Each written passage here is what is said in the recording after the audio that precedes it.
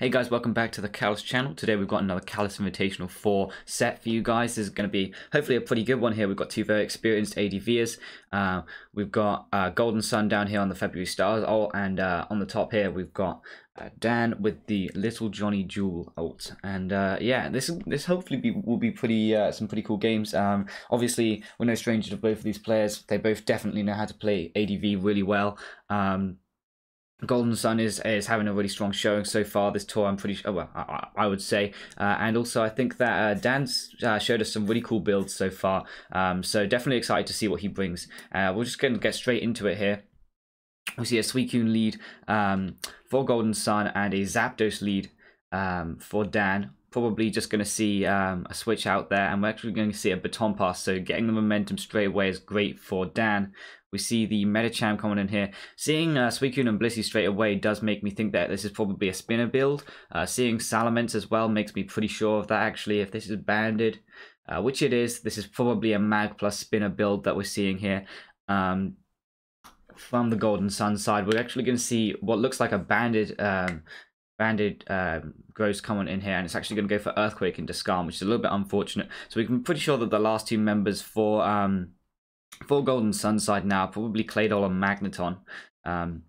We see Blissey in here, and we're going to see another baton pass there from the Zapdos. Medicham is the choice to go into here, and we're going to see what Dan goes for here. In comes the Salamence.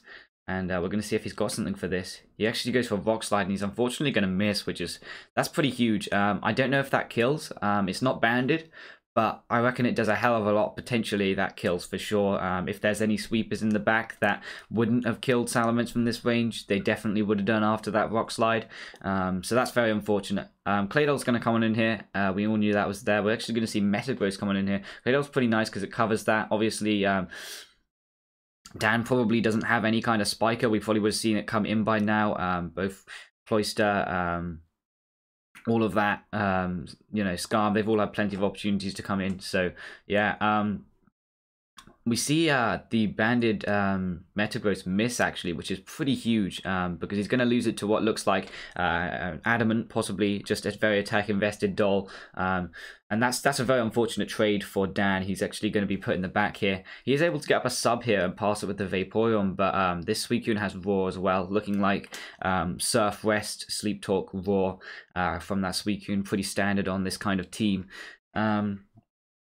Appreciates Skarm being removed on TSS builds. We're actually going to see a crit here onto the Zapdos, and that's pretty huge because that looks like it's Dan's main way of forcing out Suicune. So we're going to see how he manages to deal with this Suicune now.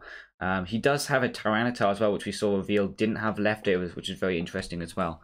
Anyway, we're going to see Brick Break here into Skarmory. That does quite a lot, but it's not going to be enough to 2 KO, which is not ideal. We actually do see Skarm go for a Drill Peck here, so Dan correctly avoids that, and he goes into his lefties-less tar here. Maybe we'll see a Pursuit Tar with Black Glasses. Maybe we'll see a Mixed Tar with a Lumberry.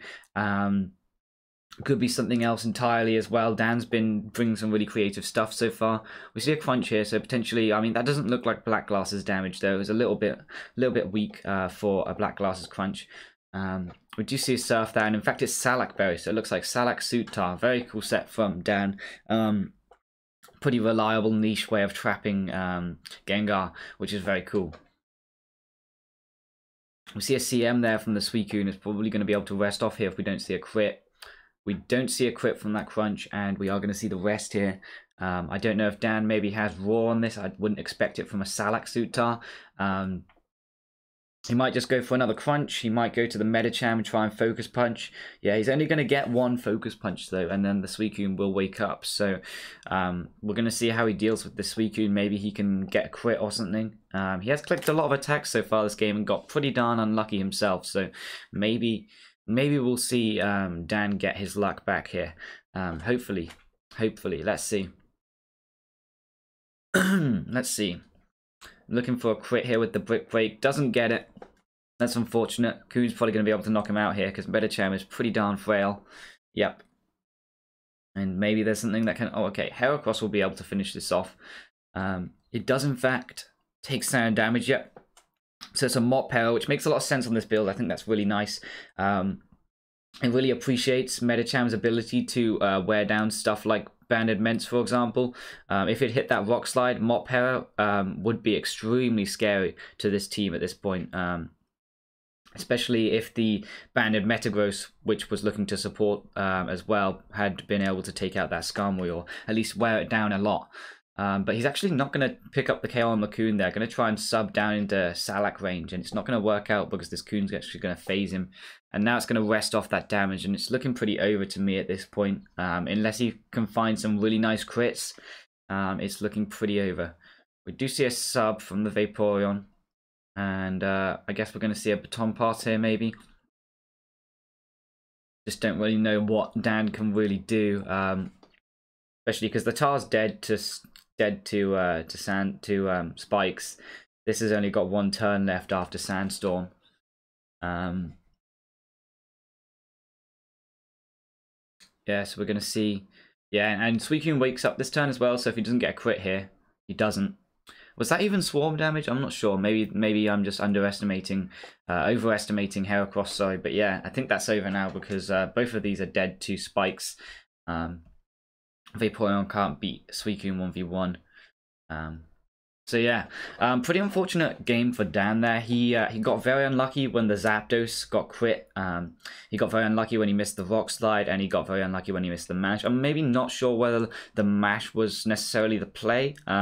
Maybe trading for the Claydol with Metagross if you're going for a Heracross endgame might not be the best decision, just because Mop Hero is gonna nail its way through Claydol no problems anyway. It might be better just to you know, try and catch something with a boom instead of trading with Claydol like that.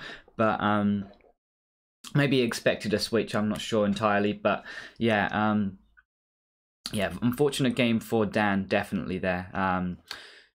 So yeah, Dan's down 1 now. We're going to see how he manages to bring this back in the second game here. Hopefully we'll get to see a 3-game series. Yeah, I'll go straight on over to the next one, guys. All right, see you there.